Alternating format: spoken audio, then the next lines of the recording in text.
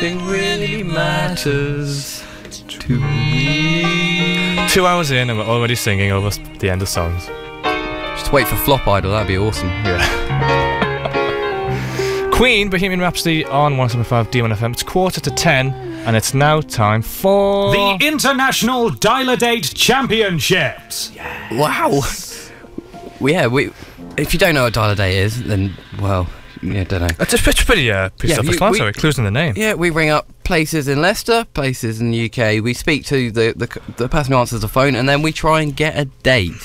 So, we thought, well, it's breakfast, so we'll ring cafes. Ah, yes. So what you have to remember with my call is that we were doing quite a few at the time, and Neil gives me the name, so they answer, and I go, hi, is that the name of the place? And just to start off the conversation. But this time, I completely forgot the name, so when she answers, I go, hi, is that the cafe? Just because I've completely forgotten.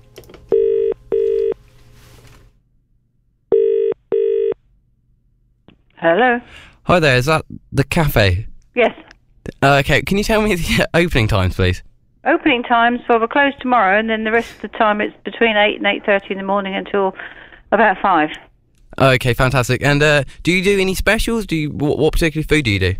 Well, we're just a cafe. We just do, standard like cafe food, breakfast, lunches.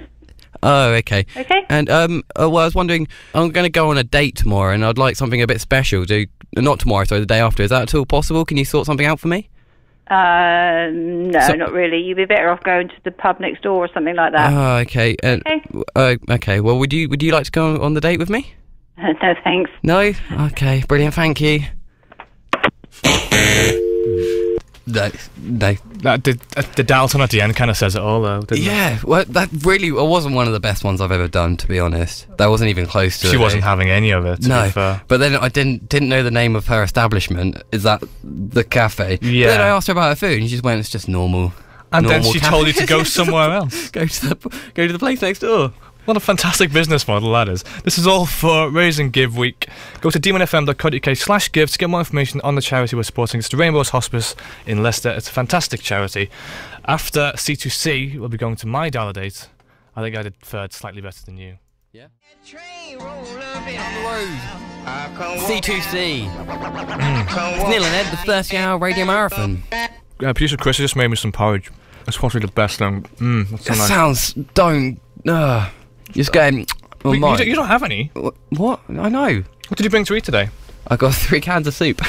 Is that it? Neil, we're doing Dial-A-Date. The International Dial-A-Date Championships! So I went first. I did not secure a date and made a bit of a fool of myself. So did you do any better, Neil? Let's see and find out, shall we?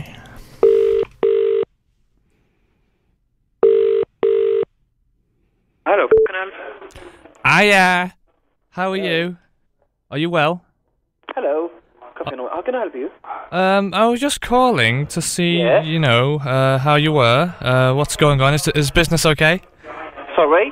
Is business okay? Yeah, it's alright. Oh, fantastic. What are you doing tonight?